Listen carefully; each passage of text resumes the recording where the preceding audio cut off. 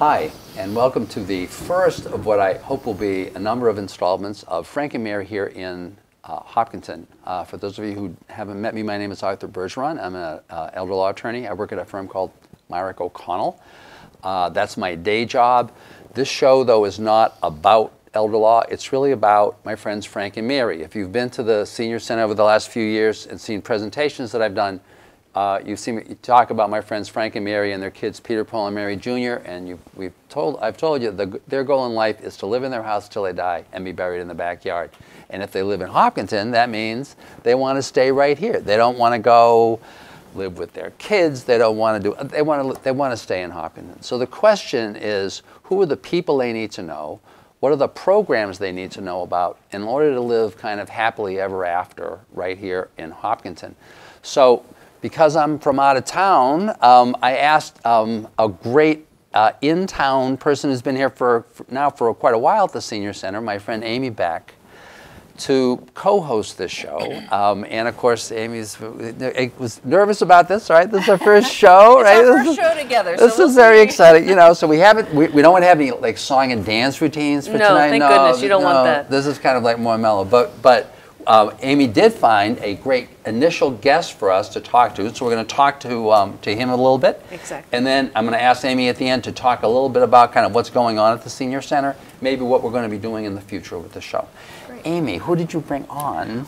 Well, I brought John Neese, the principal assessor at the in Hopkinton, and we're excited to have him because he's been working really hard on getting us a lot of information about programs available for seniors, and he can actually take it off and go with it, I think. Which is and it's a huge piece, right? It is a huge piece. If you're Frank and Mary and you're living in your house, by the way, maybe one of your biggest bills is your tax bill. Exactly, here in Hopkinton. And so you really want to, I don't want to say you want to suck up to the assessor, but you really want to know the assessor and find out what the rules of the road are. And right. So that's great. Well, and you don't have to butter him up because he's been great over the past year. He's put together this Senior Solutions Guidebook, and so it has all sorts of options that are available to seniors as far, and other individuals, I guess, but primarily to seniors, that can help them with their taxes. So. That's great. That's great. So he's going to talk to us about it. So the guidebook.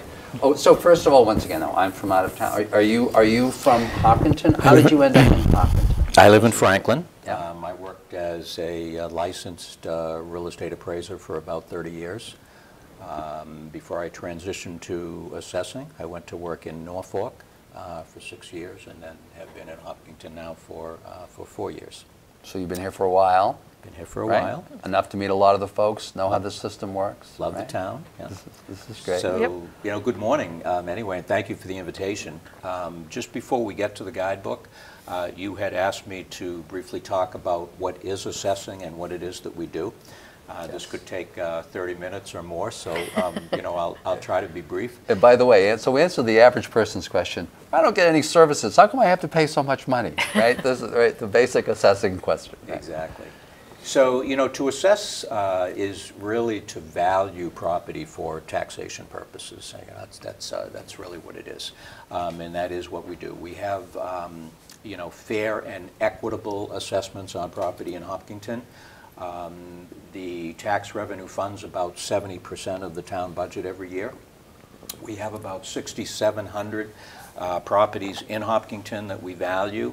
About 4,500 of those are single families. We have almost 1,000 condominium units now, and then the rest of those are either multifamily properties or commercial or industrial properties or chapter land.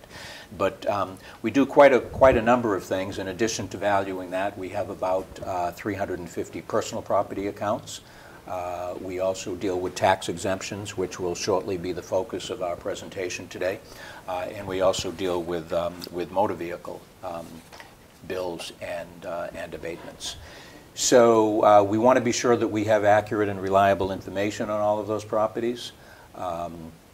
We need to verify all of our calendar year sales, which is a requirement of the Department of Revenue. We deal with what's called cyclical inspections, where we try and look at every property in town once every 10 years to make sure that our data is accurate. We deal with building permits. We deal with new construction. We deal with growth. We deal with chapter applications and water and sewer betterments and abutter lists as well. So we follow a gigantic range of stuff. Huge range of stuff. It is quite a bit. We use this book, which is really the Massachusetts general laws, and this has the statutes that relate to real estate valuation and real estate taxation. And we try and be as informative about all of these issues with the residents as possible. So, for example, we have on our website a sheet which explains to the residents why we have to look at their property on that cyclical inspection basis. I would like to just share with you, this is a quote from tax court judge Carlisle Roberts back from 1974. And he said that the whole subject of appraisal or assessing property, it's not an art, it's not a science. In my opinion, it's a mystery. So, you know, we're trying to sort of maybe simplify a little bit of that today. So I would like to go to this Senior Solutions Guidebook. So this is something that that our office put together. And by the way, is this online, or can people get a hard copy of it? It is online on both the town website page and on the assessors page, and it's also available in hard copy for seniors who don't like to or don't want to use a computer, so it actually will look like this and will have Oh, so you will be giving them out then? Or What's is that? it just to look at, or is that to actually have? Well, the we get that copy is question. kind of this thick, so at this point we have one in our office, you Right. have one at the senior center. I mean, we could certainly talk about making copies, but there's probably a lot of information in the guidebook that seniors wouldn't relate to Right. or wouldn't be relevant for them, so, but we can certainly talk about that issue. So if they get lost today, they can always go to the guidebook, because a lot of this stuff is going to be in the They guidebook. could go to the guidebook and they could do one other thing, so I'd So they like can to- come see it at your office, or they can come to the senior center and take a look at it? That So- is correct. Or go online, which is the best way for them to do Right. it if they do like to use a computer, because then in the leisure of their kitchen or whatever, they can spend as much time as they need to. I would like to recognize, though, my Deputy Assessor Ruth Anderson and my Administrative Assistant Stuart Carter. I always say that they do all the work and I get all of the credit, but you know, anyone who has questions about today's program, That's a great idea. You brought your phone number. I brought, this is the that's phone terrific. number That of is the good. Assessors Point that to a Department, camera. so Yes. 508-497-9720. Now, as we talk about this, So anyone...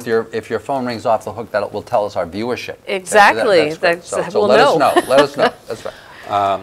Before we get into some of the programs, I would like to say that every year, Stewart will automatically send out an application to everyone in Hopkinton who has had an exemption in the previous year. Now, if you haven't had an exemption, you'd want to call this phone number and talk to Stewart or Ruth. And if you're having a problem filling out or understanding the applications, they can certainly guide you through that as well. Stewart has gone on occasion to the senior center to do a presentation, and there might even be an occasion, you know, based on someone's you know, physical condition where he might actually be willing to go to their house and help them with the application. So they're the best people to get the help with. We have the information, we have the Yep. book, but the questions really are best for Right. your office. Let me ask you a related Sure. question. So if you're applying, is there one time of the year where all the exemptions get applied for, or do different exemptions, are the deadlines, this being the Commonwealth, are the deadlines different for different There is exemptions? generally a deadline of April 1st for every exemption, but one of the exemptions we're going to talk about will have an August 31st exemption each year. Okay. And then the senior work program that we'll talk about actually runs through September or October of the year. Yeah, the reason why I mention that is like, so next year we may actually want to have somebody come on maybe like a month before the Right. exemption deadline, or do a presentation at the senior center, just to talk Yeah. about that. Yeah. Well, we did get them in this year, so that was good. That's great. They That's did a great. great program for That's us. great. So. So first in general, and again, you know, in the guidebook, there are several exemptions that are available for seniors, surviving spouses, for veterans, several different classes of exemption, for blind persons, and then there are senior exemptions, and there's a tax deferral type of program. Now, they all do have different income and asset requirements, so I don't think we want to confuse people at this point and run through all of that, but the information, again, is in in print on this handout, which is in the guidebook. The exemptions generally go from $250 per person to $1,000 per person, depending upon the program. And this would be an amount that gets subtracted right off of your tax bill. That's correct. This isn't a reduction from the assessment. So it's a major, that's a big deal. That's a big deal. And can they apply to multiple? Can multiple apply to them, or you have to pick and choose which ones? You usually cannot get more than one exemption, but there are some exceptions to that. So for example, someone who has an exemption could also work in the senior work program that we will talk about. Okay. But I would like to say, even though I mentioned that generally from $250 to $1,000, that can go as high as $1,750 over time because of some of the local options that the town of Hopkinton has adopted at town meeting. And we actually have one exemption, one case at this point, where the exemption goes to the full amount of the real estate tax bill, which is $7,000. That is a surviving spouse of a veteran who was killed during service. So. Oh. And once again, that's the kind of trivia. Who would know? I know. Who would say? John does. Right. Now, we have at this point in Hopkinton about 75 different exemptions that we grant. You know, to the amount of about $75,000 per year. So, I mean, that's about 1,000. But again, some of them would be less. Some of them would be more. And of the exemptions, that are those just exemptions that are being obtained by seniors, or is that exemptions across the board? That 75 exemptions. I'm just curious. Well, it's essentially seniors, but some of them are veterans. We have 27. 28, 35. We have about 35 that are veterans. We have 3 that are blind. We have 19 that are seniors. We have 2 that defer their taxes, which we will also talk about. So, in the interest of time, what I thought we would do is concentrate on 1, 2, 3, 4, 5 of the different available exemptions. And again, just before I start on that, we also try and put together, in addition to the guidebook, we had the Hopkinton 101 session at the public library not too long ago with all the different town departments, and we put together a little bit of a brochure, again, on the exemptions, you know, which explains those to folks. So, the first one I'd like to talk about is the tax relief fund. Now, the tax relief fund is not administered by the assessors department. There is actually a tax relief committee in town that does this, and generally they give $600 to an applicant that qualifies. Could be a little less, could be a little more. It essentially depends on the amount of funds that they receive from year to year. And they do expend all of the money that they receive. They receive that money basically in 3 ways. So this little notice goes out with the tax bill, and it asks residents in town, you know, who can afford to donate anywhere from $1 to $25 or more to the tax relief fund when they pay their tax bill. So that's one way. They are also, the committee is also given a number for the Boston Marathon, which generally I think raises about $5,000. And I would like to recognize the New England Laborers Training Trust Fund, which is here in Hopkinton. They have given a $10,000 donation this year to the tax relief fund. And this is really one of the ways, or one of the funds that helps senior citizens, you know, to afford to stay in their house. This is great. Yeah, absolutely. This is great. So this is in addition to all the other state exemptions and everything else. This is just folks, literally folks in Hopkinton, kind of taking care of themselves, throwing, you know, throwing some folks that are located here, and people who are just throwing in money to help out other people from Hopkinton. What a great idea. Well, and I think the thing that I want to say is, you know, everyone thinks of Hopkinton for the schools, but I want Hopkinton to be recognized as a place to retire, and these exemptions and these tax credits that people can get really help make that possible. That's huge. Yeah. And I would like to say that, at least in my opinion, the town manager and the Board of Selectmen are very much in favor of helping seniors to whatever extent they can. And I'll explain a little bit of that as we go on. But again, the tax relief fund is not administered through the Assessors Department, but we did put it in the guidebook so people would have an explanation of the fund and a copy of the application. And we'll be able to go from there. The next one I'd like to talk about just briefly is called the BRAVE Act.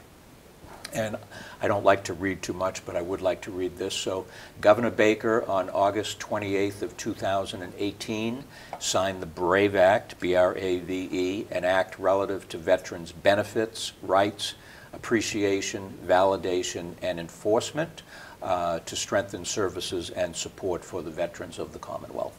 And recently at town meeting, there were a number of different articles that were adopted by local option to help veterans.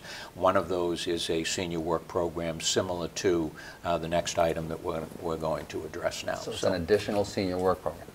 Yes. I see. So the senior work-off abatement program I'd like to just chat about a little bit. So residents can volunteer their time to the town. They're paid at the rate of $12 an hour, which is currently the minimum wage in the state.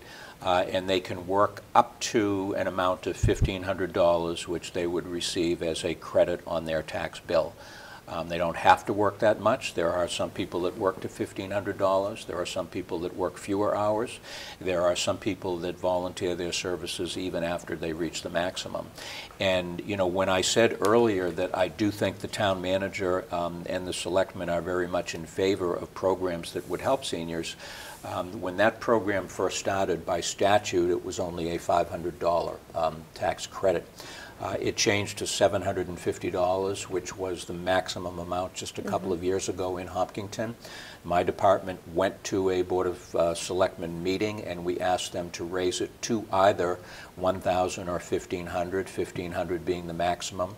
I didn't know what they would choose to do since we were at $750, but without hesitation, they went to the maximum amount of $1,500. So that is now in place. And that's taken right off of their taxes, so it's not like they receive a check or anything like that. That It is goes correct. right off. So it's not subject to withholding and FICA and all of this other jazz either. It's just Well, that I don't know, right? There's Yeah, that I'm not sure of either, but there is some literature in here that there has been some controversy about that issue, and I don't know what the tax ramification is.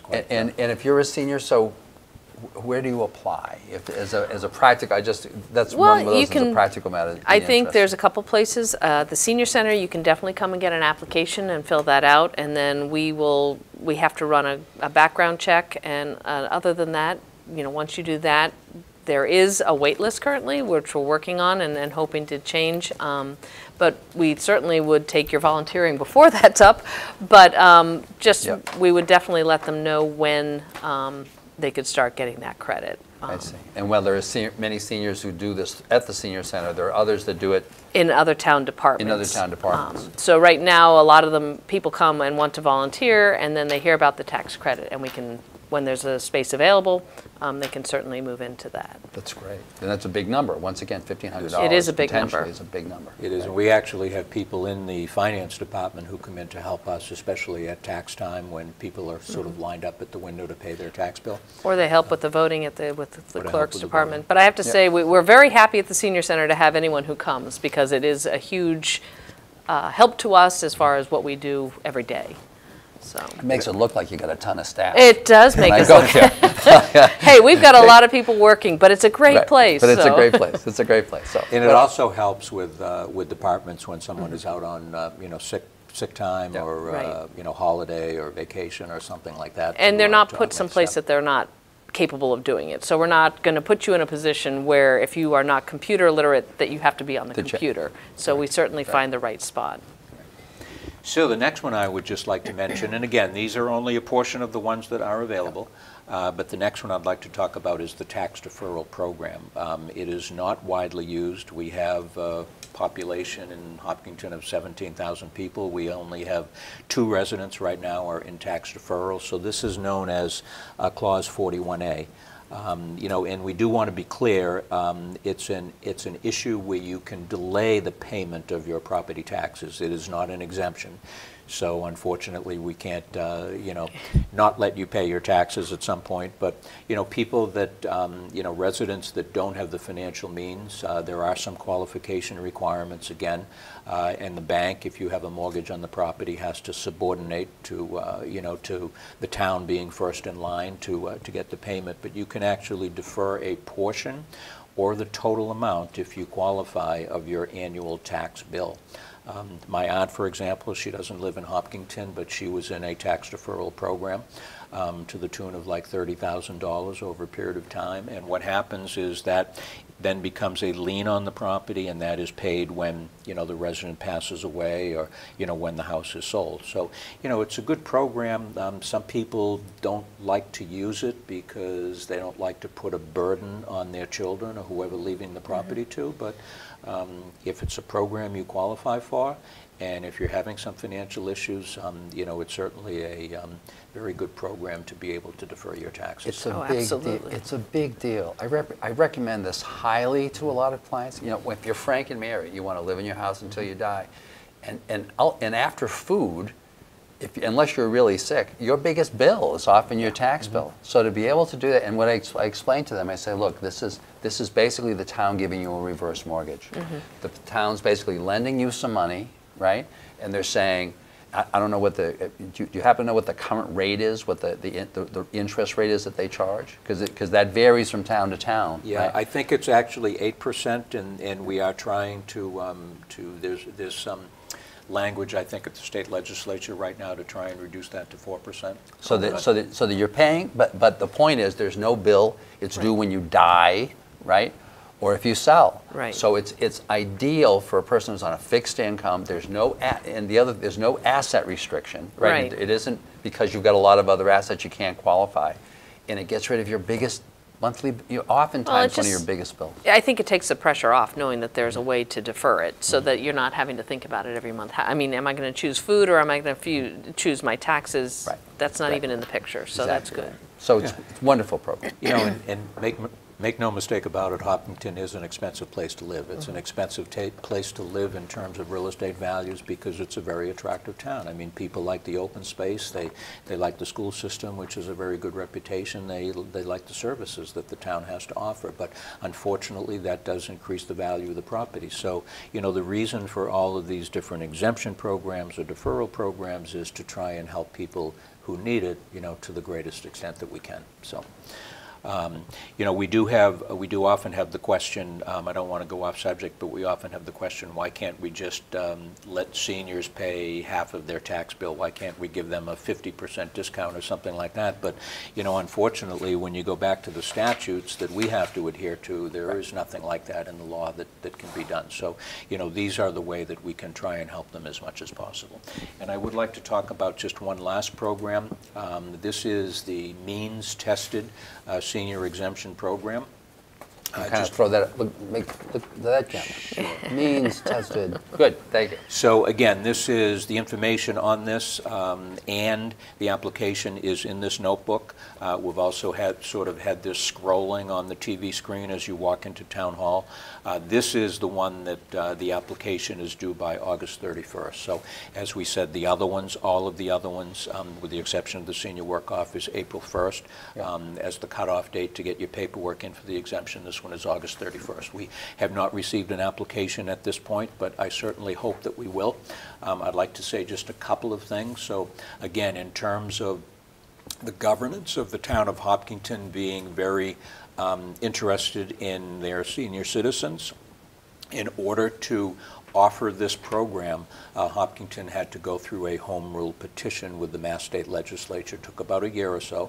There are only half a dozen communities in the Commonwealth right now that offer this type of program, so Hopkinton being one of that. I think we should be proud of that. And the amount of the exemption, if you were to qualify here, would be anywhere from basically $500 to $2,200. So the way that it works is it's tied into the state circuit breaker program. The circuit breaker amount for last year was $1,100. In the fall, we need to go before the Board of Selectmen, and they have the option of selecting 50% to 200% of that amount. So 1,100, basically half, 500, 5 1/4, 550, whatever it is, to 2 times that amount, 2,200. So I can't tell you what the exemption will be. I suppose it depends on how many applications there are. But I think it's a program for Hopkinton to be proud of. There is pending legislation at the State House right now to make this statewide, but whether that will pass or not, I don't know. Because we're one of the first, is that correct? We are one of the first. So, I think what's great is Hopkinton's doing everything it can to help seniors and with all these options, but this is another one that they've gone out of their way to make sure that it's available to you. So take advantage of it, and definitely call and get in touch with the assessor's office, I think is the biggest step. And they can walk you through everything. Absolutely. And again, it's, we're not the most expensive community in the state, but, our values are pretty significant. Concord has this, Wayland has this, Wakefield, I think it's either Reading or North Reading. Sudbury has something like this. So there are a few other communities, but not that many at this point. Framingham and Westboro and Holliston all called me recently to ask about our procedure, going through the legislature and things. So I think that's a very good way for us to summarize this. When in doubt, call these folks. Right. There are a number of programs that you may very well not be aware of, either to reduce your taxes or at least to defer them. If you're like Frank and Mary, you want to stay at home until you die, which means you don't want to be driven out of your house or think you need to sell your house just because of the taxes. Right. Thank you very much. You're quite welcome. Thank you, John. This was just wonderful, wonderful. Thank you, Amy. Sure, thank you. I'm sure the beginning of a number of Hey, excellent there we go. presentations here. No. Thank you very much for watching. We'll look forward to seeing you on the next installment of Frank and Mary here in Hopkinton. Thank you.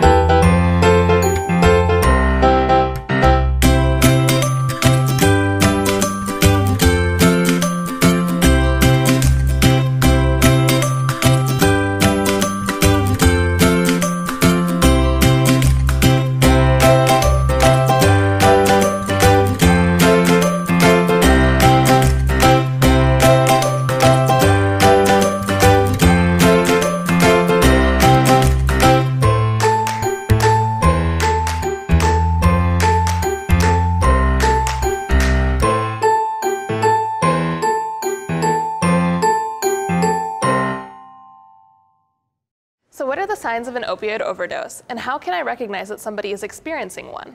Well, they're actually pretty easy to spot. A person who is experiencing an overdose may appear confused and have a decreased level of consciousness and alertness. They also may have constricted pupils. When you see somebody who's experiencing an overdose, the #1 most important thing to do first is to call 911. Next, do rescue breathing. And finally, take out your naloxone kit and administer the naloxone. Naloxone comes in an easy-to-use package with instructions for how to use it. Each box of naloxone may look different. They're all very easy to use, and you do not need medical training in order to use it. So who should have nasal naloxone? Well, everybody should have it, to help a loved one who may be suffering from a substance abuse disorder, or just to help a stranger in need. Obtaining naloxone is easy. You can obtain it from your doctor, from a pharmacy standing order, or from any of the Department of Public Health sites. By just following these simple steps, you might just be able to save a life.